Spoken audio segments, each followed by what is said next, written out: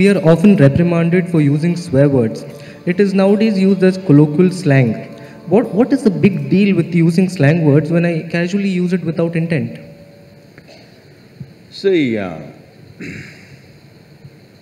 this happened. A nice Catholic girl got married and went. After 3 days, she called her mother and said, "Mama, I can't be here with this guy. All the time he's using four-letter words." Then the mother asked, "What kind of four-letter words is he using?" She said, "He's talking about cook, clean, wash, iron."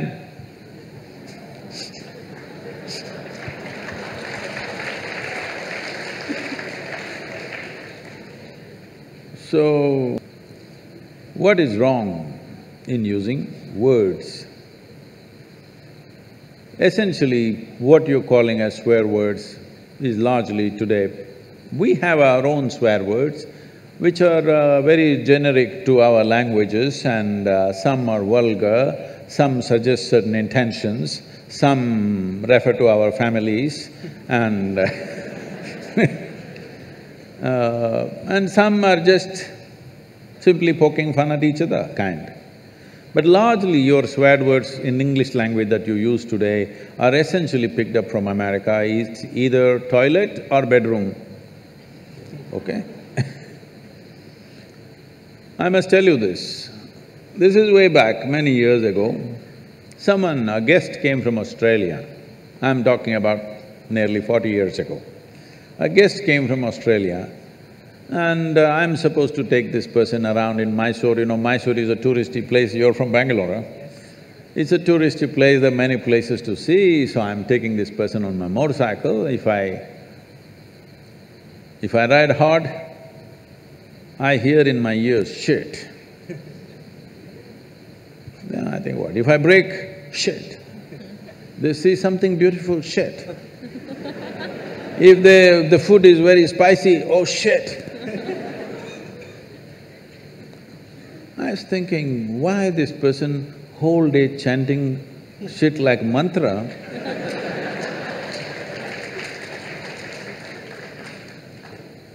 I thought maybe constipated, trying to invoke. Because what should be done in the morning, whole day, why are you dragging it through the day, you know? Then I observed, they're getting angry, shit, and they become little calm. Oh, then I thought, oh, it's working for them, I should not disturb this, because I don't believe in disturbing anything that's working for anybody. If it's working, let's leave it. So I just thought through this. See, we have looked at the whole science of uttering sounds in a powerful manner, what it can do to your consciousness, what it can do to your body, what it can do to invigorate your energy, many aspects of this. And then we say, Shiva. With the necessary preparation, if I make you utter this one sound, you don't have to believe in any god or anything, just the sound. It'll blow your brains out. I can show you this. Then I thought, shit, Shiv. Oh, we arrived at it scientifically, they somehow got it.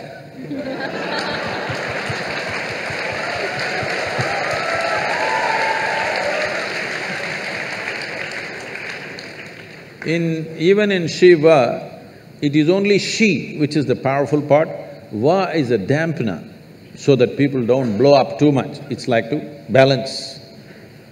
Instead of Va, they put T.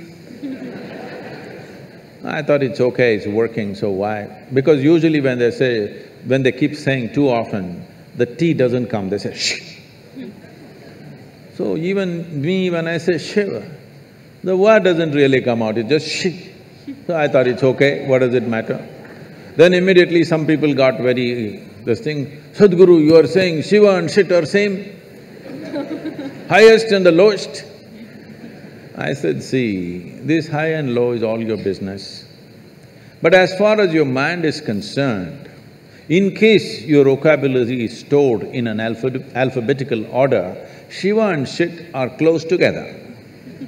You cannot store Shiva here and shit here. You don't have such a capability. I don't know how it is stored in your mind. Suppose it's alphabetical, they are right next to each other, so you can't separate them. So the question is not about what is good, what is bad, what is right, what is wrong. The question is, will it work everywhere? If you keep shitting all over the place, is it going to work for you? That's a question.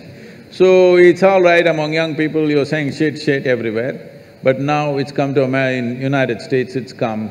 Even the top administrators are uttering these words just like that. In the international community, when they utter such words, it's finished in many ways, okay?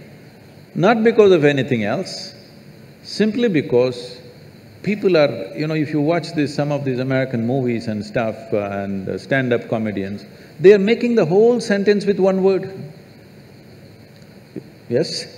Whole sentence is just one word repeated in many different ways and they're elogizing that. I'm saying to develop or to evolve a complex language, it took such a long time, it's taken thousands of years for human mind. One of the most complicated things that we have come up with as a civilizations in the world is language. Language is not a small thing. That way in India, we have 1300 languages. How much genius must have been there that right here you speaking Marathi, somebody speaking Telugu, somebody speaking Kannada, somebody speaking Konkani, and for thousands of years, though you lived side by side, you maintained your literature, they maintained theirs, like this they managed. This takes a certain level of genius to develop the language. Now, a language which had hundreds and thousands of words, you want to reduce everything to one word and you think it's a forward step, I'm sorry.